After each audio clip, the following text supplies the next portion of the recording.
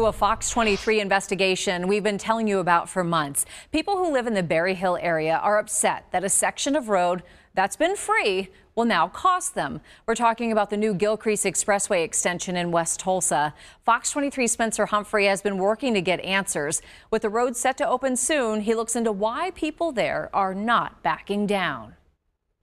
Ever since Frank Mason has lived there. We moved over here in 1968. He's always heard about the plan to build the Gilcrease Expressway through Berry Hill as a freeway. We did not want a turnpike through here. But plans change. There are no free roads in Oklahoma. And as construction nears the finish line, driving the road will come at a cost. What we want to do, we want to be treated fairly. Since the early 60s, the plan was to have a public entity like the city of Tulsa, Tulsa County, or ODOT to use your tax dollars to build the 5-mile section of the expressway heading west from I-44 connecting to Highway 412. The centerpiece of the project, this massive multi-million-dollar bridge over the Arkansas River. And it's that bridge that the Oklahoma Turnpike Authority's Deputy Director Joey Kelly tells me caused plans to change and instead make it a toll bridge. When it was announced in 2015, it was just going to be the bridge. But there was a problem.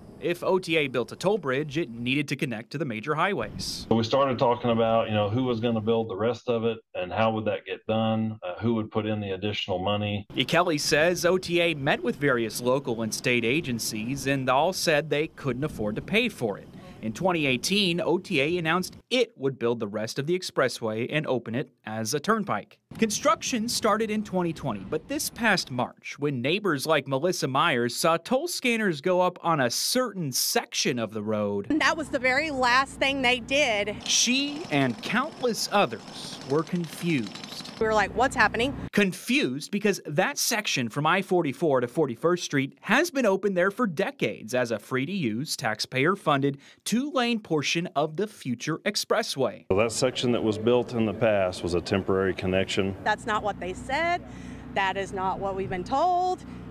And then here it is. Melissa says they assumed tolls would only be added to those new sections. Kelly admits OTA did not initially tell the public where the toll scanners would be located. There was even an opportunity at a town hall attended by hundreds in February 2018. In that presentation that we gave in 2018, we were still analyzing exactly where those locations were going to be. I looked through public meeting records. The only mentions of toll scanner locations I could find that were presented were at meetings between the 5 agencies involved, one in November 2018 and the other in May 2019. Though open to the public, people rarely attend them. That's the problem, is no transparency and no upfront of what's going on. Fox 23 was there in April as hundreds of people voiced their frustrations at a community forum. The main goal that we have is to eliminate the 51st to 41st. They say having to pay a toll to get to 41st Street means they'll lose their only adequate and safe free access to their community, instead being forced to take side roads. There's no lighting, there's no shoulders, there's no ditches. OTA leaders tell me they did drivers a favor by not tolling you until after the 51st Street exit. Just about as close to that exit as you can get.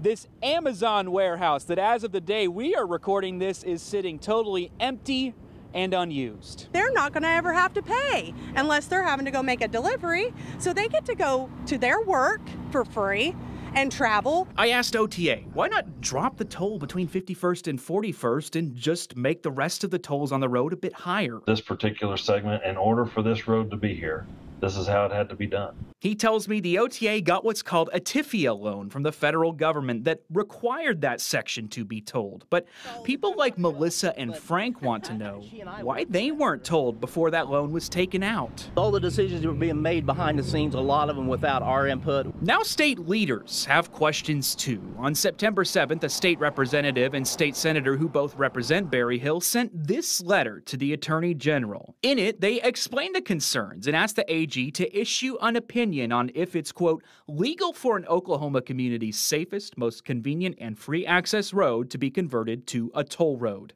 They also ask if there's anything that would prevent OTA from giving people who live in the area a special Pike Pass to make that stretch free for them. The state representative told me so far the AG hasn't responded. I asked the city of Tulsa and Tulsa County for interviews about this project. The city said no. I thought I was going to interview County Commissioner Karen Keith. She's been heavily involved with this project, but an hour before I was set to talk to her, I received a voicemail from a then Assistant Tulsa County District Attorney.